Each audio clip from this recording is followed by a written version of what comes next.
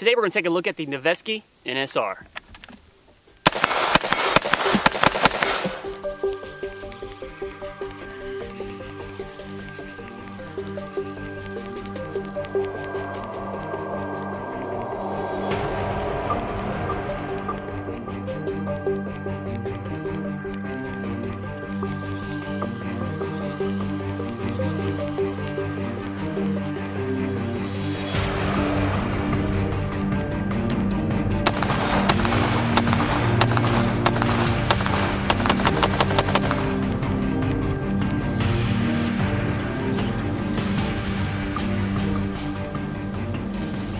So this is Corey's Noveske NSR rail. It's 13.5 inches. I really like this thing. It is really lightweight, really low profile, and has some really interesting features. Some of the features of the Noveske NSR rail is 13.5 inches long. It only weighs 7.9 ounces and then uses a proprietary barrel nut that's low profile that weighs only 3.1 ounces, taking the total weight of the rail system just at 11 ounces. That's really light. The width is really narrow, as well as the depth there. It's only 1.5 or 1.48 inches wide without any accessories mounted, so it makes it really small, able to get a good C-clamp on that rifle.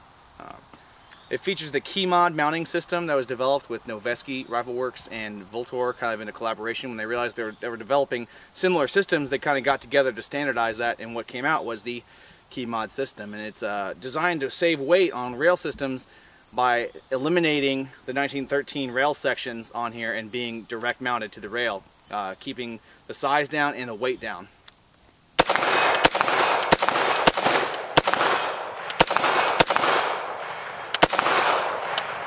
So I've gotten a chance to shoot this a little bit on Corey's rifle, and I really am liking it. I have the Troy VTAC Alpha rail on mine, which I'm a huge fan of. It's low profile, it's cost effective, but this thing, it just takes it to the next level.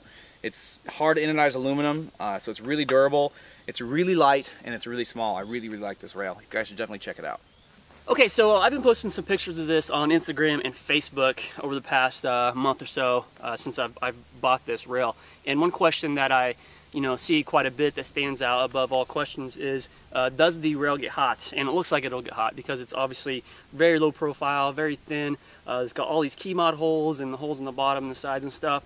So it kind of gives off the vibe that it would probably get kind of hot if you put a lot of rapid fire through it. I'm an average civilian. I'm not going to be shooting a lot of full auto guns, and neither will you. So that shouldn't be that big of a problem regardless. But if it does get hot, I haven't really noticed up to this point, so what we're going to do today is we're going to put about 60 rounds through it, just kind of rapid fire, and see how bad it does get, if it gets bad at all. So let's go ahead and do this.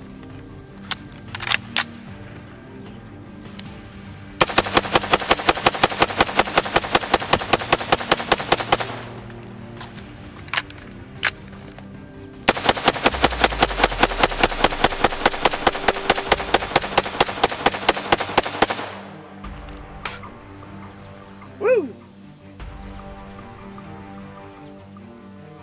Well, what do you think? It's not hot. Come here. Nope.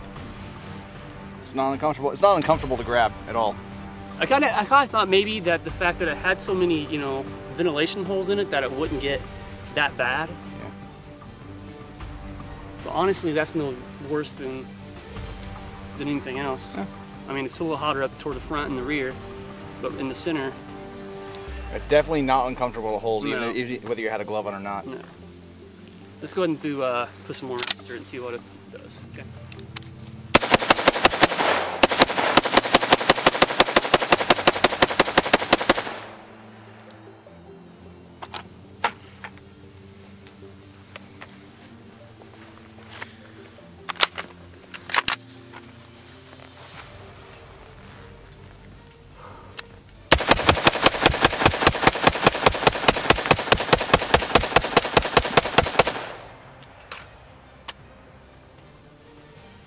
Yeah, buddy.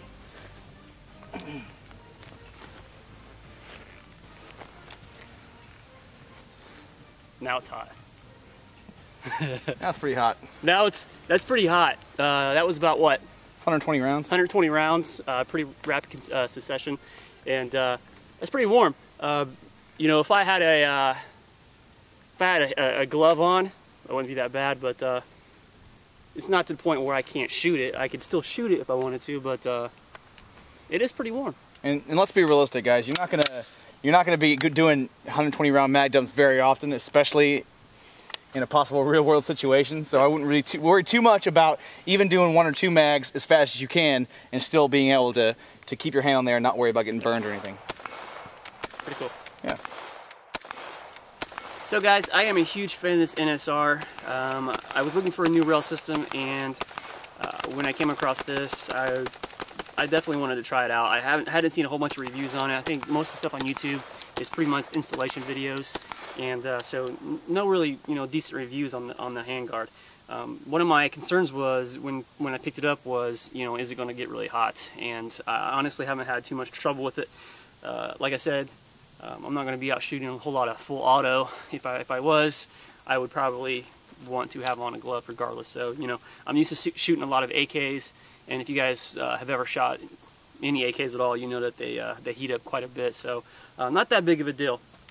One reason why I wanted to go with a lightweight rail system was I knew I was going to D-ball system on my rifle. So I knew there's going to be some more ounces on it, so I wanted to try to lighten up the rail system. So I think this does a really good job. It's pretty lightweight, and I am a big fan of the key mod system. If you want to add any accessories, it just makes it really simple and easy to put on and take off. So in the end, I'm a huge fan. The heat thing is not that big of an issue. It's something I can live with. So I like this rail.